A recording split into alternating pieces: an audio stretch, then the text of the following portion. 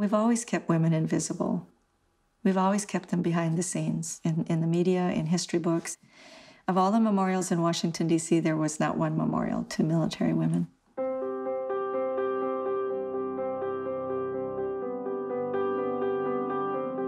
It's 1966. I was in nursing school, and the war is winding up, and I am drawn to it and go down to the nurses' lounge every night and watch the 6 o'clock news. We saw everything, but they didn't capture what the women were doing in Vietnam. I thought, well, they must have nurses over there, and that I wanted to go. So I went downtown Minneapolis, found an Army nurse recruiter, and I said, well, I want to join and I want to go to Vietnam. And she said, sign on the dotted line, so I did. And then I went home to tell my parents. That was hard.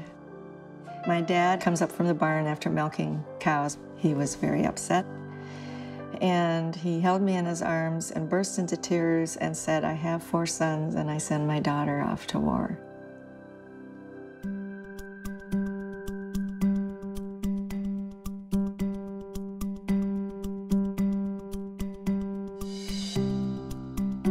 This week, about 38 pretty young American Army nurses landed at Queen Yon to help set up a huge mobile field hospital. I remember it was 108 degrees, and the sheer volume of patients. I mean, those beds were full.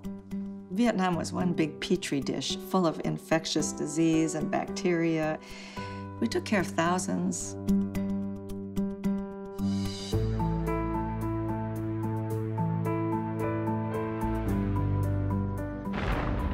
We were hit hard up there. We were right in the combat area.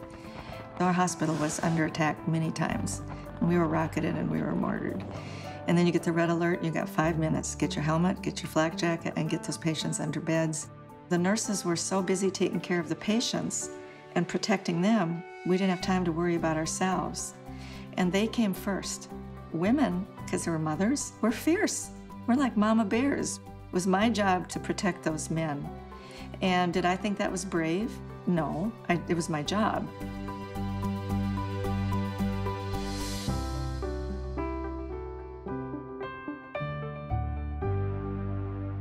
It was hard coming back.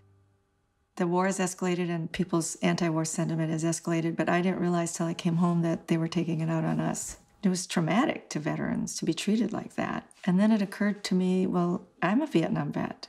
Women were there too, and we're suffering just like they are.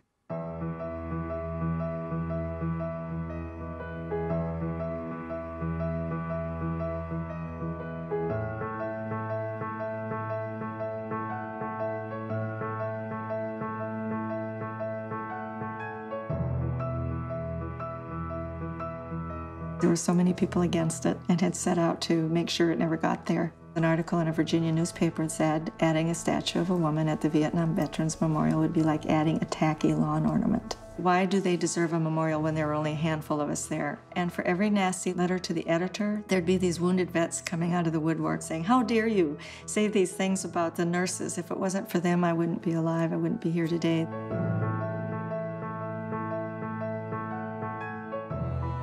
I got up and I said to them, is not saving the lives of 350,000 wounded men in Vietnam of lasting historical significance to our nation. And I sat down, and you could hear a pin drop.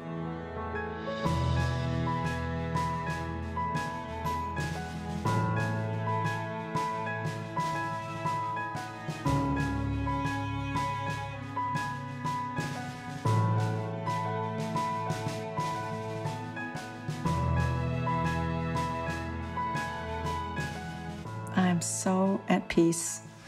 I come here to the Vietnam Women's Memorial. Hundreds of women come up to me and hug me and they say, thank you, Diane, we needed this memorial. It's changed my life. We can feel proud of our service at the Vietnam Memorial. It will be there for kids, for the younger generation to see, and know that women can be brave and courageous too.